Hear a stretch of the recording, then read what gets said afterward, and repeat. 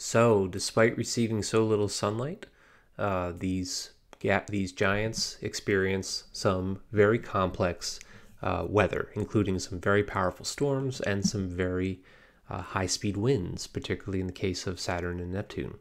So, what causes all of this? Well, there's essentially two types of causes, or two main factors. The first factor we want to talk about is the rapid rotation. That's what gives these winds these very high speeds. And what we have here overlaid on top of the illustrations of these planets are velocity diagrams, particularly the speeds going toward the east, which are effectively positive values, and then westward speeds are negative values.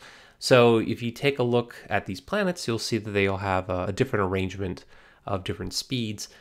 Perhaps unsurprisingly, Uranus has the strangest one because despite the fact that the equator is drawn in the same direction as the other planets, you got to remember that the planet is knocked over on its side at 98 degrees. So these planets are all rotating very rapidly, and as a result, they develop very strong Coriolis forces. We talked about the Coriolis force a little bit in the previous class, and basically you just got to remember that as the planet is rotating, a parcel of air experiences a slight deflection either to the east or to the west, and that's because the planet is rotating underneath that parcel of air as it makes its way north or south. So depending upon where you are in the planet and the direction that you're moving in, and from where along the planet you're moving, i.e. the equator, if you're moving very fast, you'll find that your speed is deflected the strongest if you're going from the equator to the north or to the south. And if you're coming from the north or toward the south and you're heading toward the equator, you'll find that your apparent deflection speed is a little bit less. In any event, the Coriolis force is the reason why hurricanes on Earth rotate, and this is the reason why the hurricanes and the storms in these giant planets rotate so rapidly. So Jupiter is rotating just about once every 10 hours, for example. Neptune is once every 16 hours. So the Coriolis forces on Neptune are a little bit less than they are in Jupiter. Nevertheless, 16 hours is a lot faster than what we experience here on Earth. So we're seeing some pretty strong Coriolis forces. Now, the most extreme winds that we know of anywhere in the solar system are to be found in the atmospheres of Neptune and Saturn. I mean, they can reach maximum speeds of 2,000 kilometers per hour. And in fact, Neptune, I think, holds the record for the fastest wind speeds at about 2,100 kilometers per hour. As you might expect, the speeds are strongest near the equators of the planets. Remember, these planets are all rotating, therefore the parts of the planet that are rotating the fastest are going to be at the equators. That's, of course, where you'd expect to find the fastest winds. On Jupiter, the alternating east-west speeds of these bands, the alternating east-westerly winds, as you could see there in the illustration of Jupiter, the speeds are alternating east to west, east to west, east to west, and so forth. This is why we have these strong banded clouds on Jupiter, and a little bit less so of the reason why we have it on Saturn. It's there. It's just that it's a little less pronounced. But this is exactly why we have this. We don't see the same. This is why we have the strong bands on Jupiter, but Saturn is a slightly different story. As we saw before in the photographs, the bands are not as pronounced. It's not clear really why these circulation patterns are different from one planet to the next.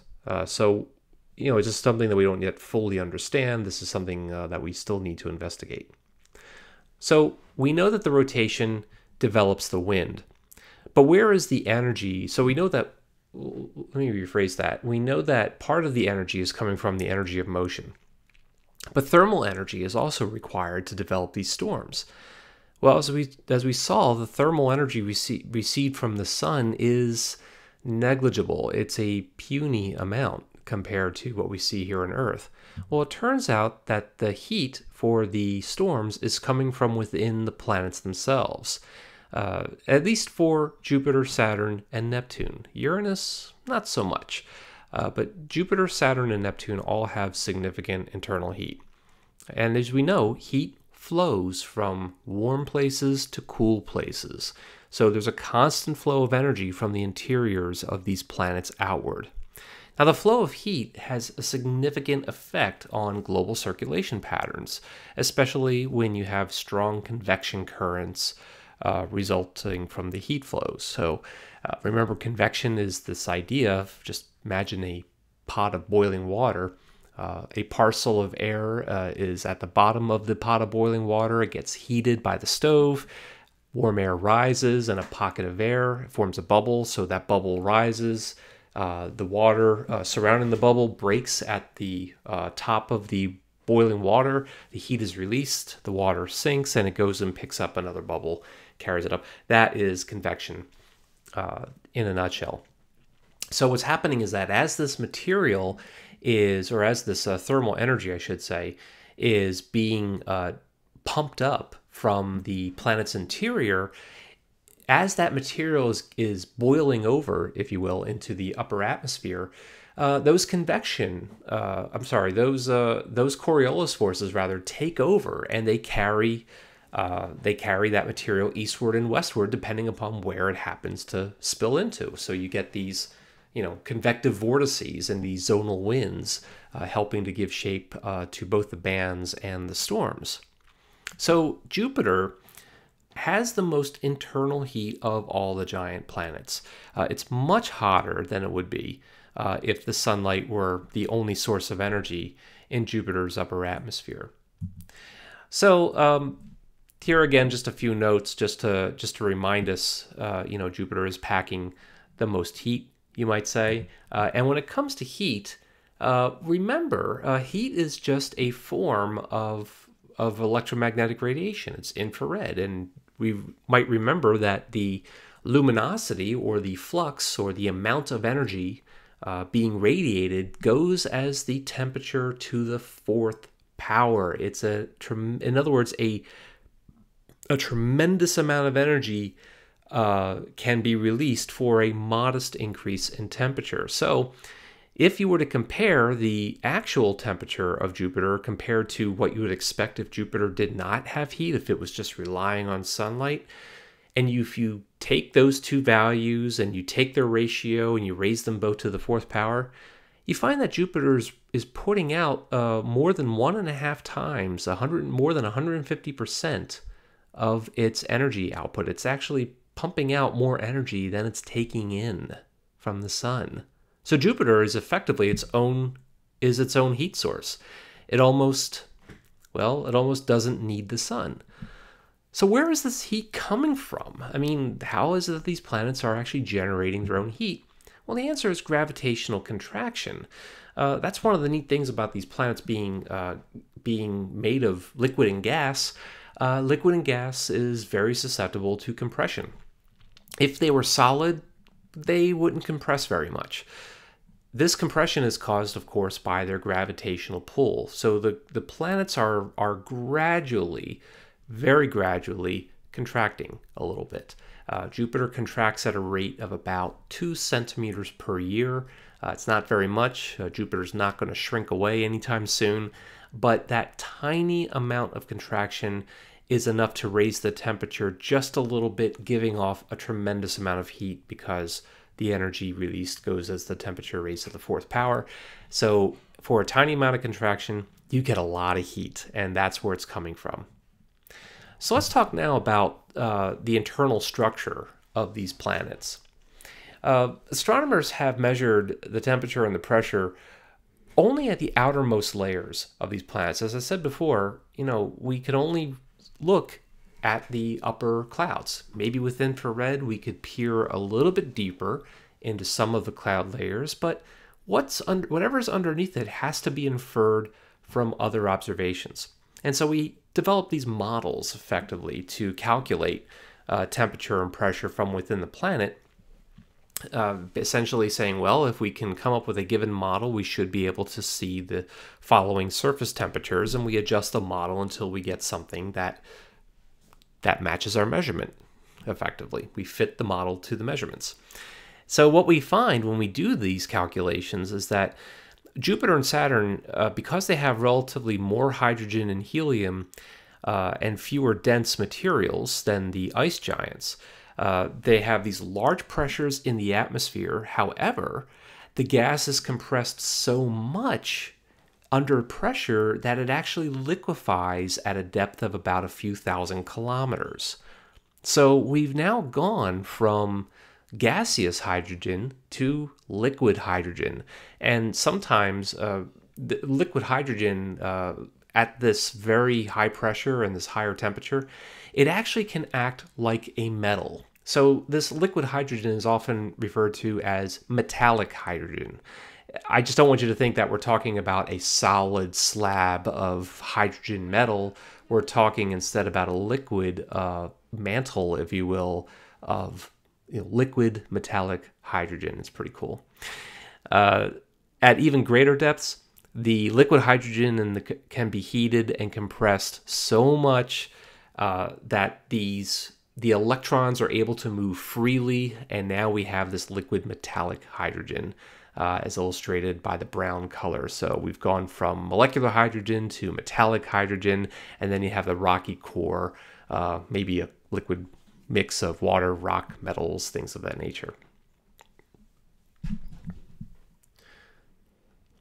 So the cores of these planets would naturally be very, very hot, very dense liquids, heavy metals, water, rock, and so on. Uranus and Neptune, however, have more water and volatile materials to begin with. So they're packing things like methane and ammonia, okay, in addition to water and so forth. And so these volatile materials or ices are compounds of heavy element and that evaporate at very low temperatures. That means that you've got to get to very cold temperatures before these will condense, and that's why we're so far away from the sun. We're receiving much less heat from the sun. Now it's cold enough that we can begin to see a strong abundance of these highly volatile materials. So the temperature and pressures inside these ice giants, they're not going to be as high as those of the gas giants. They do not have any kind of a liquid metallic hydrogen, but they do have deep liquid oceans. And in these oceans are where gases and salts could be dissolved, giving rise to an internal structure that is much more ocean-like at relatively modest depths. So where did all this stuff come from?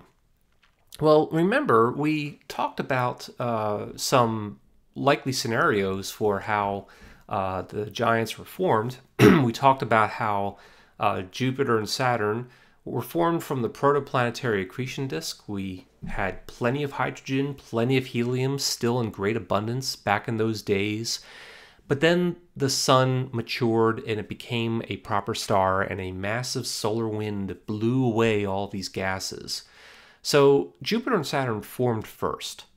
There was no Uranus and Neptune at this time. After the solar wind blew and cleared everything out, all of these denser, colder, icy materials were left in the outer fringes of the solar system, and it's believed that that is where Neptune and Uranus came from. But to be really honest, many of the details of this process are not yet fully understood. Astronomers are constantly working on more sophisticated models of the early solar system, and we're really taking a lot of what we're learning from extrasolar planets. So it's possible that as we learn more about these other solar systems, we can learn more about our own and get some more clues as to why Jupiter and Saturn are the way they are and why the ice giants are the way they are. So these planets are also characterized by some very strong magnetic fields. And you might remember that, magnetic fields are generated by the motion of electrically charged particles. So in the gas giants, these materials would either be the liquid metallic hydrogen or those oceans that I talked about in the ice giants with the dissolved gases and salts. That's where you're going to find these electrically charged materials moving around. And so they give rise to some rather interesting magnetic field lines. In many ways, the magnetic fields act like a large bar magnet, basically just housed somewhere inside the planet. And I want to make sure it's clear we're talking about a bar as in like a rod bar type of shape as opposed to a horseshoe magnet. Okay, so each magnet has its own set of poles, a north pole and a south pole. We know on Earth the North Pole is near the Arctic and the South Pole is in the Antarctic. But on Earth, if you might remember, the magnetic field is not exactly aligned with the rotation axes. Well, that's true of the giant planets as well. As a matter of fact, not only are they not aligned, but they might not even necessarily be anywhere near the rotation axis. If you look at this illustration, you'll find that, here's a bit more detail. Jupiter's magnetic poles are offset. Saturn's are fairly close to its orbital axis. Uranus is flopped off. It looks like the bar magnet has shifted away from the axis of rotation entirely. As a matter of fact, consider that the axis of rotation is running from the left to the right, and the north and south pole is not even perpendicular to it. It's completely off. And look at Neptune. There's this axis of rotation dotted in yellow, and the bar magnet has completely shifted into some other region of the planet entirely. It's just completely different. Why that's the case is not 100% clear. There's a lot of different theories, and again, astronomers are adjusting their models as to how these planets arrived at their magnetic configurations. But for now, it's enough to simply know that they can be very lopsided. They don't have to correlate with their axis of rotation, not unlike what we have here on Earth, but certainly much more extreme. So these planets all feature strong magnetospheres. You might remember that these are the outer magnetic fields that extend very, very far out into space. But the region around the planet in which the magnetic field becomes important to the planet is called the magnetosphere. So the magnetosphere is just a subset or a sub-region of the magnetic field that can affect the planet in some way. The key thing about these magnetospheres is that they interact with the solar wind. I mean, even at these distances, there's still charged particles from the sun being blown out, and it carries charged particles. They then get trapped and they spiral down into the magnetic fields, colliding with the outer atmospheres of these planets at their poles. So this creates auroras like we see here on Earth, and I'll show you this in a moment. But just to get you some idea, Jupiter, perhaps unsurprisingly, has the largest magnetosphere. Remember, magnetic fields are the product of electrically charged particles rotating or moving. Well, Jupiter is moving very fast. It has the most rapid rotation, and it also has the greatest abundance of the stuff. So unsurprisingly, its magnetosphere is huge, and this is kind of what the magnetosphere might look like from Earth if we could somehow see it. And for scale, there is the full moon. Let's widen up the shot a little bit, and if we had magnetovision, you would see that Jupiter's magnetosphere is a staggering 6 astronomical units. It's huge, and receives a tremendous amount of charged particles from the sun just based on its sheer size, despite being so far away. So these charged particles interact with the magnetospheres of Jupiter and Saturn in particular, and we've been able to image those northern and southern lights of Jupiter and Saturn. By the way, I should point out that you're seeing a composite of 2 images each for each planet. The first is a visible light image, so you can actually see the planet, and then ultraviolet observations made with the Hubble Space Telescope, of course, were then used to, were then overlaid at the poles. But But really, no kidding, those are the aurorae. We can actually see these aurorae happening as these charged particles spiral down the magnetic field lines and interact with these planets' atmospheres.